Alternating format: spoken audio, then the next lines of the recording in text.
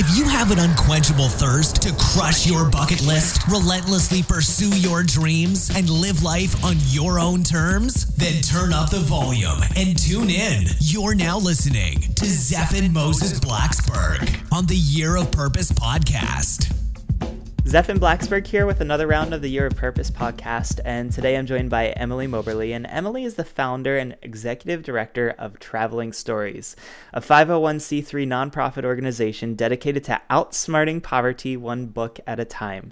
Since 2010, Emily and her team have established international libraries in El Salvador, Nicaragua, South Sudan, and the Philippines, and one literacy program in San Diego. She created a Reading is Sexy merchandise line that so far has sold in more than 41 states and 12 countries. And next, she will begin offering Traveling Stories social franchises for those who want to start a library or story tent program but don't want the trouble of starting their own nonprofit. Just months after Forbes magazine called her one of the top 10 female entrepreneurs to watch in San Diego, she was nominated for the San Diego Business Journal's Women Who Mean Business Award. She's been invited to share her story at universities across the U.S., and today she's going to share her story with us. What's going on?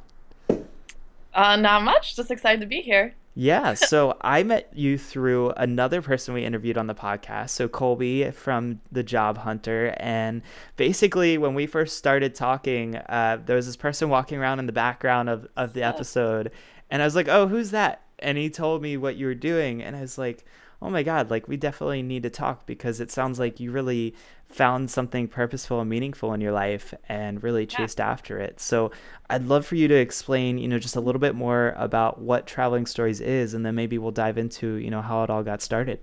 Yeah, definitely. So Traveling Stories is a nonprofit, like you said, and our goal is to help kids fall in love with reading and to help them become confident readers, and also to provide access to books in places where kids don't have books. And that's kind of where it all started. I don't know about you, but I love reading. And as a child, some of my favorite moments were just, being tucked in. My mom would read to me every night. I always saw my parents reading. My best friend growing up was Nancy Drew. It took me a long time to say that without being embarrassed. And something when I left college, I moved to Central America, and that was the first time that I realized that kids didn't have that same experience, that a lot of kids in the world were growing up without access to books. And because books had played such a big part of my life growing up, I was honestly really shocked. Like I couldn't imagine being 15 and never, reading Dr. Seuss, or never falling in love with Nancy Drew, or never having a best friend in a book, or having that experience where you can escape everything going on and explore a new world. When I was a kid, I had, my parents are awesome, my family's awesome, but I didn't necessarily have a lot of money. But I never felt like that because through books, I could travel to Africa, I could travel in time, I, had mentors, I had everything that my imagination craved through books. So I think I really took that for granted for most of my life. And then when I realized that it was actually a luxury in places, that's when things changed for me. And that's kind of when I started, finding a purpose in my life that has taken me on this journey. Very cool. And how many years ago did that start? That was 5 years ago. Wow. So you and I are kind of in the same boat. I left college 5 years ago, and I was pretty big with reading growing up. I wasn't the best reader because ultimately we found out I needed glasses after the longest time, because I used to always fall asleep by page 2 or 3 of the chapter. My mom would find me passed out at 3 o'clock in the afternoon and be like, what's wrong with you? And so, but later I became a better reader once I got glasses. But I loved the Goosebumps series. I had all 100 and some books, and they're just making a movie out of it now, so I'm super stoked for that. Harold and the Purple Crayon, Where the Wild Things Are. So I was a huge fan growing up of all these stories, and Harry Potter. I got totally engulfed by the Harry Potter world when I was younger. I'd be that guy waiting in line at midnight to get a book. And it's amazing. Yeah, it's so powerful. You can go into a whole other world, and so it's really interesting to hear from you how your life has kind of mirrored that story of the book of entering another world, as you really entered another world when you traveled to another country. Totally. Yeah, and so it's we don't realize how good we have it until we see, somebody else who doesn't have what we have. And Definitely. it's really cool that you found this opportunity. So what did you go to college for, and did it have any relation to why you chose to That's travel?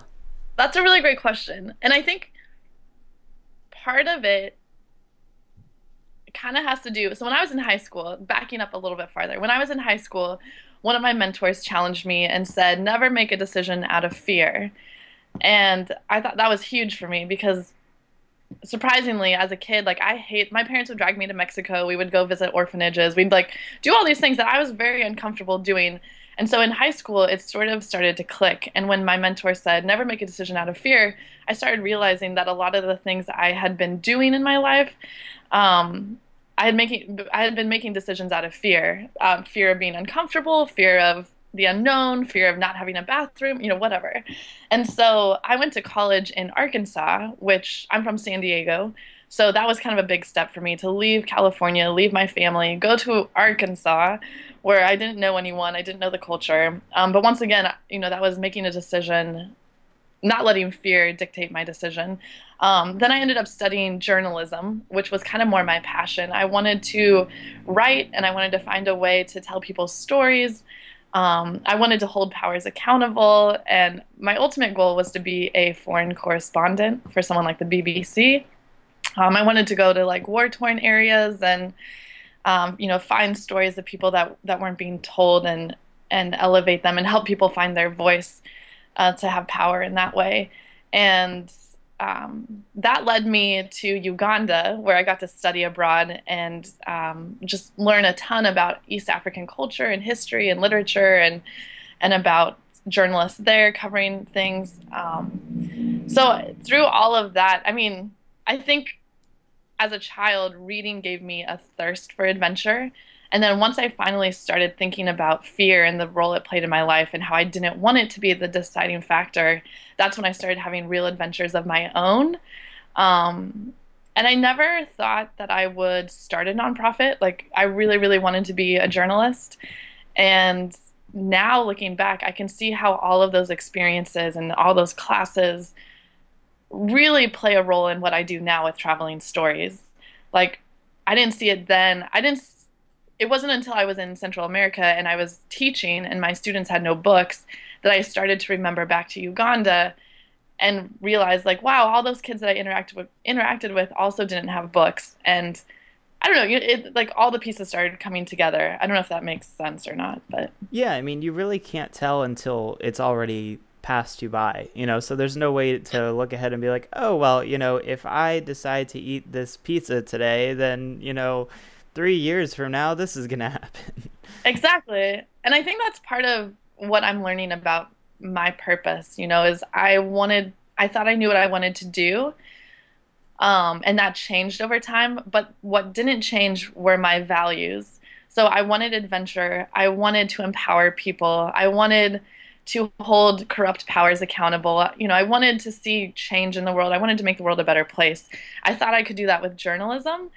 But it turns out I'm able to do it more effectively by giving kids the opportunity to learn how to read and fall in love with reading and be really just empowered critical thinkers.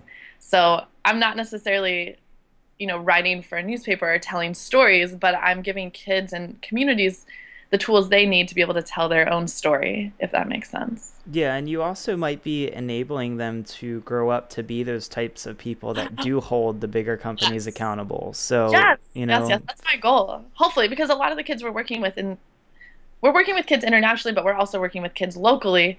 And a big part of reading is critical thinking and engaging what you're reading and thinking about it. And it's really exciting to see kids begin to think for themselves and be able to think about how could I make my community better.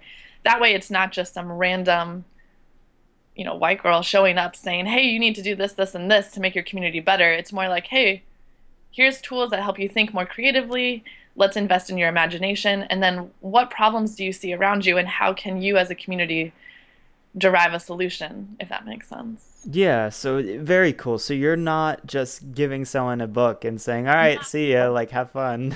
No, yeah. I mean, my hope is, and I mean, that's the thing that kind of is cool for me personally is like, I wouldn't be who I am if it weren't for books.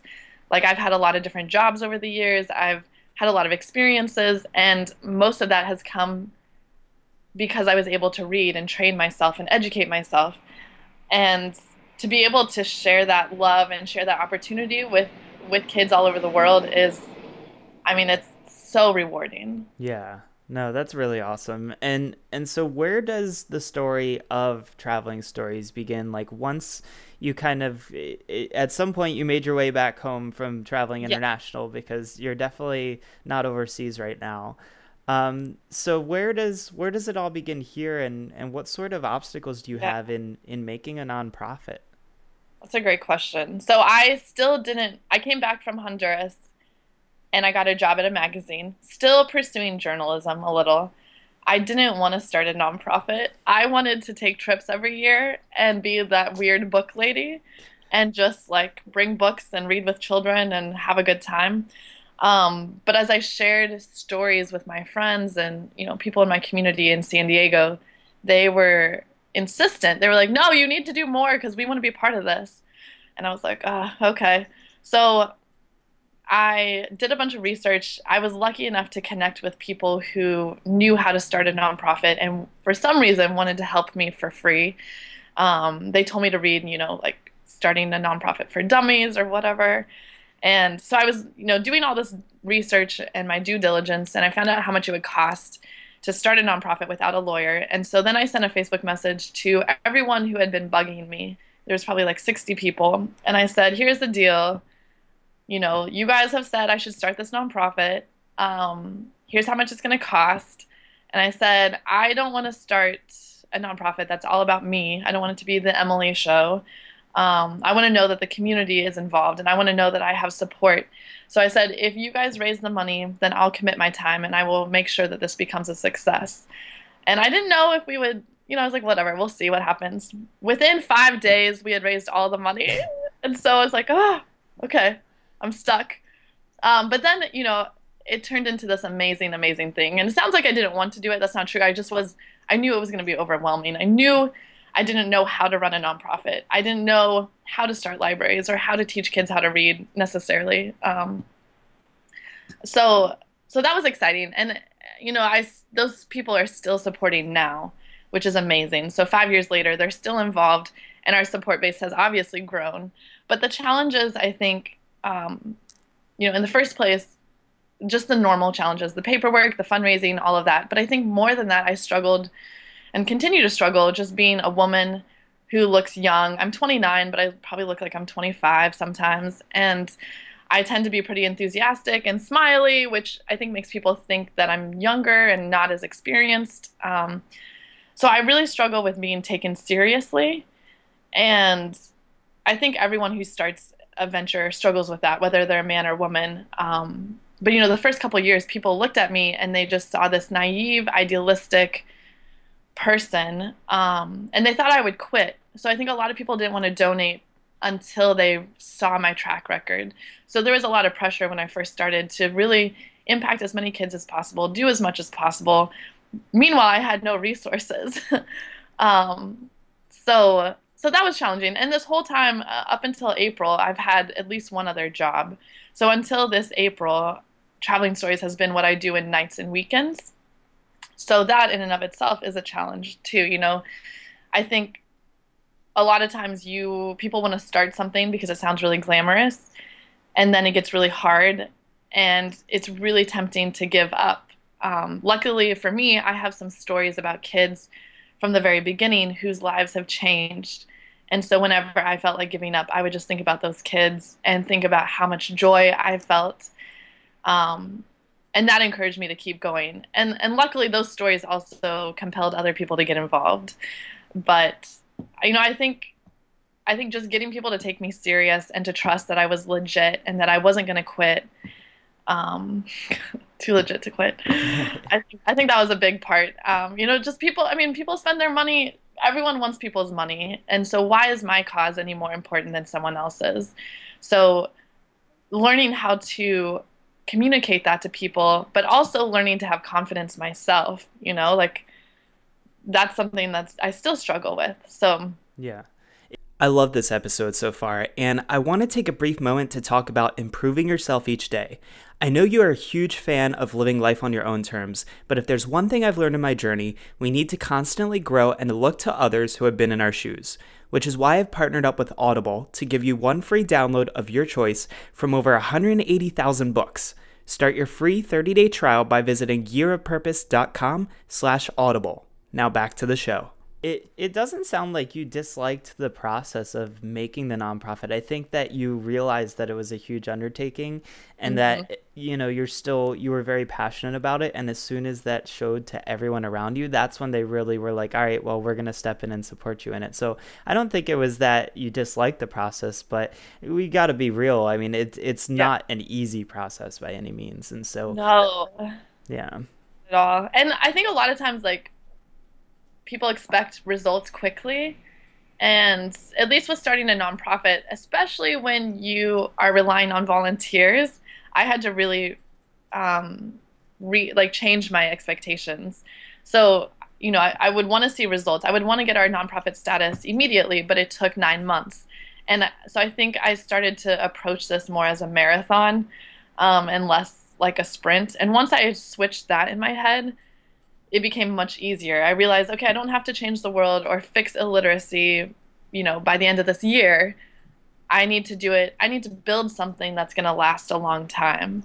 I need to invest in a strong structure. And I don't need to meet people who are going to become a giant donor immediately.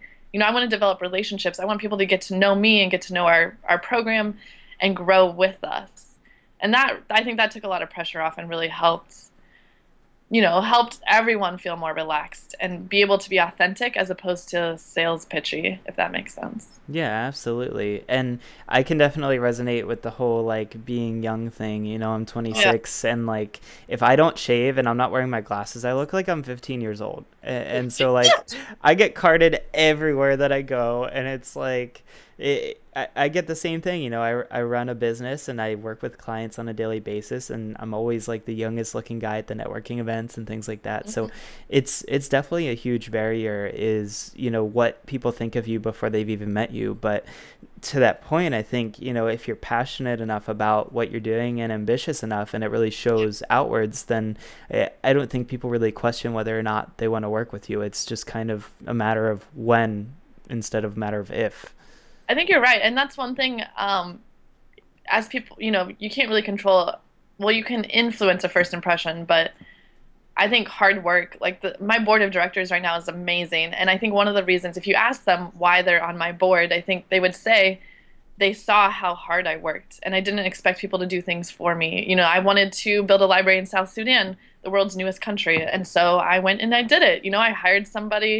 I hired a guard with an AK-47 to sit on a box of books and drive them from Uganda to South Sudan. And, I think if you, like you said, if you're ambitious and you are focused on your goal and then you're not scared to work hard, that's going to attract people no matter how old you are or how experienced you are. Yeah, absolutely. And so you've built a pretty cool organization so far. You've been working on it for quite some time. Yes. I guess the question comes up, because so many people want to know how they profit off of their passion. Tell me a little bit about just, what you've had to do. It sounds like there's been some jobs involved on the side and things like that. So how has that balance worked out for you, just with like between working both for the nonprofit and for yourself? It's been really challenging, but I think personally it's been very good. So I started the nonprofit in 2010 and I was working full time. And at that point, I wanted Traveling Stories to grow, but I wasn't sure I wanted it to be my career. I was thinking perhaps I'd hire somebody, maybe I would just be involved in the parts I loved. And Traveling Stories naturally just grew. Obviously, I worked super hard on it because I wanted it to be successful, and I had made a promise to all those first donors. But really what happened, well, and then after that, I got a job in finance. And Traveling Stories continued to grow. Like we were having more libraries, we were having more story tents, we were having more donors, more events. It was taking more time. So I was working 40 to 50 hours at my job, the one that paid me money. And then I was working another 30 or 40 hours on Traveling Stories. So eventually it just became to a point where I was just so exhausted. But the crazy thing is I would be so exhausted, but I would want to work on Traveling Stories. So I started realizing, like, this is what drives me. And that's, I think, where I really started to see, wow, this is my purpose. And that's when I quit my full-time job and took a leap of faith. And it was super scary because I didn't know, if I would be able to make ends meet. But I think that also inspired, people to step up. And so we attracted some people who made larger donations. With a nonprofit, I think it's a little tricky because we're not necessarily selling a product. We're not necessarily providing a service to people who are paying for the service. We're really relying on donors, on grants, on events, things like that. So honestly, like, I just feel really, really lucky that I'm now getting paid and I only have one job, Traveling Stories. And I feel like it's just luck. I mean, granted, it's been a lot of hard work. It's been collecting really good board members. It's been filling out a ton of grant applications. We probably have filled out hundreds and only gotten like 4. But I don't really know. It's a hard question for me to answer. It's been a really tough road, and I feel so lucky that I only have this one job. It feels like a dream come true. It feels like it could be taken away at any moment. And I think right now what we're doing is, as a team, we're really focusing on how do we almost productize our programs in a way that is appealing to corporate social responsibility departments, and how do we convince people to partner with us long term. And part of that is making people aware of the problem. So illiteracy in the US is ridiculously just underrepresented. It's a really big issue that people don't know about. So making people more aware of that, and then making it more appealing for corporations especially to give us money. Yeah. to provide that solution. So that's the direction we're heading. And I think a lot of people think that there isn't enough money to go around, and I disagree. I think there is enough money to go around, but I think you have to be smart and strategic, and I think you have to have a good program, So Yeah. I don't know if that answers your question, but that's kind of where we're at, and that's kind of how we got here. Yeah. Would you say that your amount of luck directly correlates to the amount of hard work that you put in? Because you call yourself lucky, but it sounds like you worked really hard for it. Yes, but I mean, yeah, okay, I would say it directly correlates to my hard work. But I think too, I mean, there's just, like, I know my mom prays for me every day. I know I have, a team of other people who pray. So I think partially it's hard work, but I think partially it's just, I don't know. I like to think it's luck. I don't think it's all just hard work, but I have definitely worked very hard. So if that's it, then awesome. And if that's it, then that means anyone can do it, which I do believe. And that's one reason why I love what I do with Traveling Stories, because I'm working with all these kids who, when I first meet them, they don't know what they want to be when they grow up. The only role models they have are the people in their small community, which are usually low-income communities. But after they come to our program week after week and they interact with these volunteers who are doctors, they're moms, they're all these different people. Their worldview is enlarged in such a huge way, and I feel like I'm a living example of that. Being able to read and being willing to work hard can literally take you wherever you want to go. And so that's what I hope the kids who come to our program take away, because I believe every person can be whatever they want to be, if they're willing to work for it. Yeah, that's a pretty cool way to go about it. I mean, I 100% agree with you. I think that everyone can, look at where they are currently and look at where they'd like to go and really figure out the in-between and what it takes to get there. I always share the story of when I was getting ready to quit my job. I had no clue how I would make up $30,000 a year. And someone really broke it down and said, well, how much would you have to make in a day? Not a year, but in a day. And it was like $83. And I was like, really? Like $80 in a day? Like I could figure that out, you know? Yeah, definitely. It's So doable. it's so doable. And Oh, go ahead. It goes back to the whole making a decision out of fear, you know, like if the only thing, once you realize the only thing keeping you from quitting that job is fear, then it's easier to be like, okay, well, I don't want fear to rule my life. I want myself to rule my life. I want my dreams to rule my life. I want my aspirations and my ambitions. And then having faith in yourself, you know, you did it, you know, you can do it. I did it somehow with help and hard work. And I think all of that is, I mean, a lot of times people look at traveling stories and they just see it as a book thing or a literacy thing. But it's what we've been talking about. It's so much more than that. You know, it's inspiring people and empowering kids to be the best they can be. It's believing in them when no one else does, and it's giving them the tools they need to make their goals happen. Yeah, well, I think you definitely need to open up an East Coast office over here because Baltimore is actually known as the city that reads, and so you should definitely be taking advantage of that.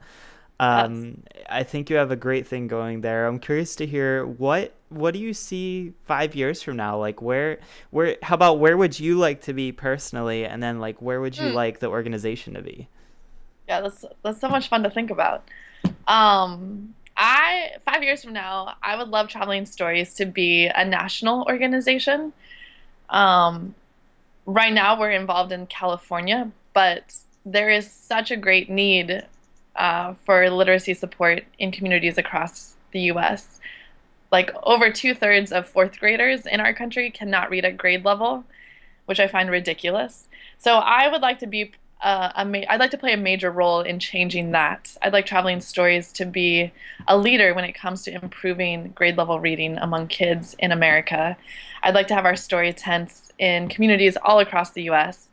I'd like to focus on that between now and the next 5 years. I'd like to continue to support our international libraries, but I'd like to focus more effort here in America. Because when I think about it, you know, if we're empowering kids here to not only value reading more, but become more competent and more confident readers, they could turn into ambassadors who can, you know, share their love of reading with kids internationally. Personally, I would like to be doing less admin and less of the nitty-gritty. I'd like to have a team. It looks like we're going to hire our first part-time employee next month, which is a huge deal. So I'd like to I'd like to grow our team. I'd like to have at least a couple people on staff so that I can be more involved in like speaking and just kind of training and working with our partners all across the U.S. and all across the world. And I'd like to write a book, and I would like to continue to learn and position myself as kind of an expert on literacy, especially literacy among preschool to third grade children. So I feel like nowadays, I mean, this might be mean to say, but I feel like there's a lot of conferences that talk about education and about literacy in the U.S., but most of them are represented by older librarian types. And I think there's a space for somebody younger and more enthusiastic and a little bit crazy, and I would like to take that place. So, well, I think you kind of have to be a little bit crazy to, you know, be willing to quit your job and start a nonprofit and, you know, help people across the world. But I admire it, and, you know, congrats to you for everything that you've built over the last few years. And it's been really great chatting with you. I'd love to share with everybody listening in, you know, where's the best way to keep track of what's going on with Traveling Stories, and how can they help out? Thank you for asking. The best way would probably be to follow us on Facebook. That's where we post the most updates. So that's facebook.com/traveling stories. The other best place would be our website, which is travelingstories.org. You can find information about starting a story tent, volunteering, of course, donating. I'd like to point out, too, everyone always wants to know how much money goes directly to the programs.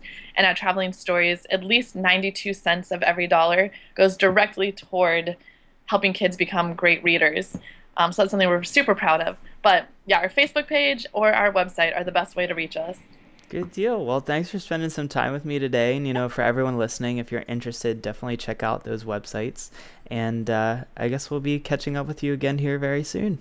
Awesome. Thanks for the time and thanks for having me. It's been fun. Thanks for listening to this episode of the Year of Purpose podcast. We hope you enjoyed it. Don't forget to leave us a rating and review if you loved this episode. Now, are you ready to live life on your own terms? Head on over to www.yearofpurpose.com right now for the tools, resources, and the roadmap to living a life rescripted. And tune in next week for another episode of the Year of Purpose.